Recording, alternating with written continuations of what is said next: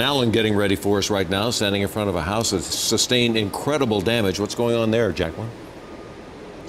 Well, this gives you an idea of the force of this storm. A mudslide actually split this office building in two. These two parts used to be connected, and you see this part on the left here?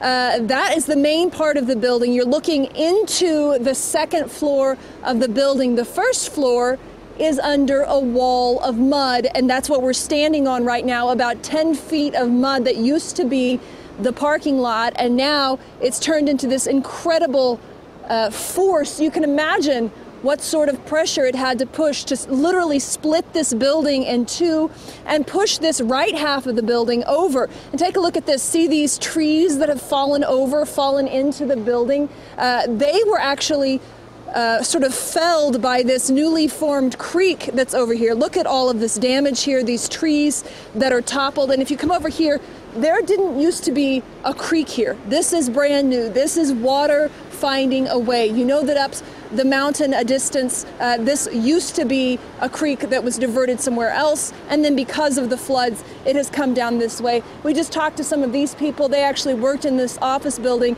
They're salvaging what they can, but let me tell you, it is difficult because a lot of the building, about half of the building, is buried in mud, and they've had crews here all day trying to remove some of this mud so that they can get to the power lines, which have been knocked over by the force of the winds and the rains and the floods. This is a huge mess here. Now, I talked to one woman who has worked in this building for 3 years, Kate Kellett. Here's what she had to say about dealing with this disaster.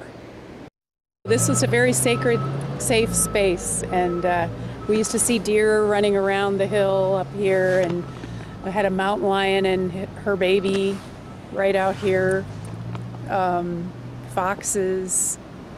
It's a special place, and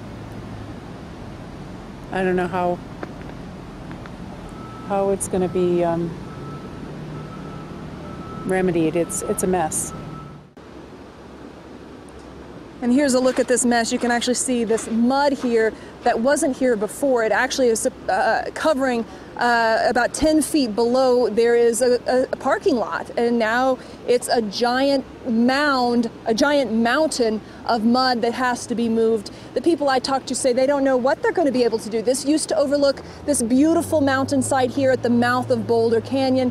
Now it's split in half by a wall of mud. Reporting live in Boulder, Jacqueline Allen, 7 News. Jacqueline, thank you.